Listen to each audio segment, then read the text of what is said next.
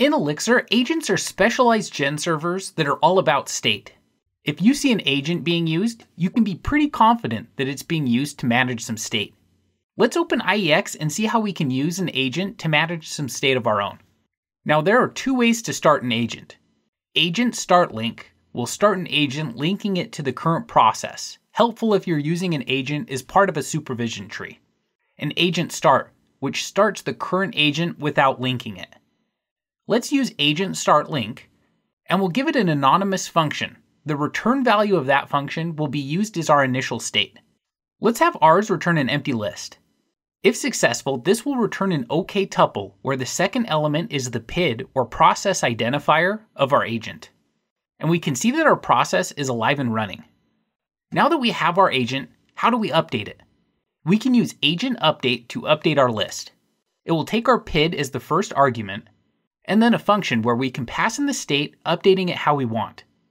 The return of this function will be our new state. Let's take our state and add 1 to our empty list. And it returns OK to let us know everything was updated. Now let's see what our state looks like. We'll use agent get, which will again take our PID as the first argument, and a function as the second argument. We'll again pass our state into the function, and the return of this function is what will be returned. We'll just return our state. Perfect, it returned a list with a single element 1, which is just what we expected. Let's close IEX. And now that we know how to update and get the state of an agent, let's expand on this by using one in a module. Let's create a module that we can use to manage some state about different movies. First, we'll create a file named moviedata.exs. Then we can define our module. Now let's create a function on our module to start our agent. Let's call it startLink, and it will just wrap the agent startLink function. And we'll return an empty map for our initial state. Now let's outline what we want our module to do.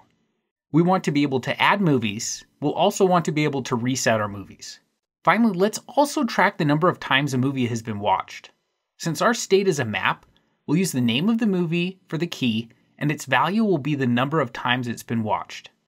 Let's start with adding a movie. We'll create a new function named add. It will take our PID and then our movie. Inside the function, we'll call agent update, passing it the PID of our agent. Then we'll create an anonymous function that will take our state. We'll then call map put to update our existing state with our new movie. And we'll give it an initial watch count of 1. Now let's create another function named reset that we can use to reset our state. It will take a PID. Inside it, we'll call agent update, and we'll ignore our state since we won't need it. And inside our function, we'll just return an empty map. Now let's create a function to view the number of watches a movie has.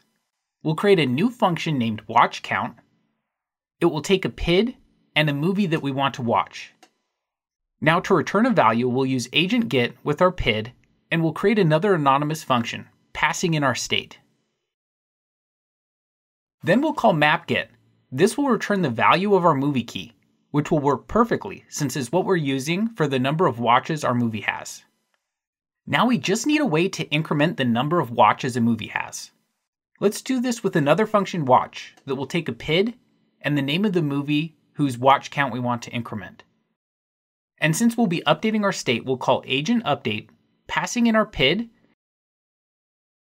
And in our anonymous function, let's first get the current count with mapGet. Then let's use mapReplace to update our count. We'll pass in our state, the movie we want to update, and then we'll increment the current count by 1. And because mapReplace will return our whole map with the updated value, we can just return this for our new state. Now let's test it out. We'll go to the command line and run IEX with our file name. Alright, now let's create our agent. Now let's test to see if a count exists for a movie. And great, it returns nil. Let's add a movie and try again.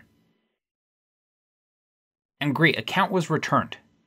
Now let's watch it a few times. And running watch count returns an updated count. Then let's reset our movies. And if we run our watch count again, it returns nil. Great, our module is working as expected. Now, if you're new to Elixir, you may be wondering why we have to pass around the PID. This is because our agent is a process, so we need to keep track of this and any other agent PIDs that we want to access state from.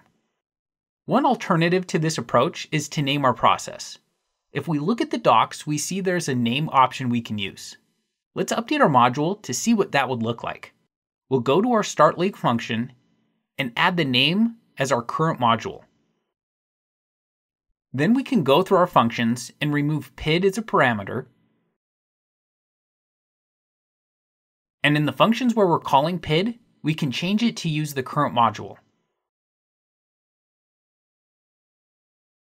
With those changes, let's start IEX back up, and we'll start our agent ignoring the return values since we don't need them. And we'll add our movie to our agent. Getting the count still returns 1. Then let's increment the count, and it updated the count. Finally, let's reset our movies. And great, everything is still working as expected. And if we try to create another agent, we get an error with the message already started. This is because we've already got a process with that name. That's it for this episode. Thanks for watching and happy coding.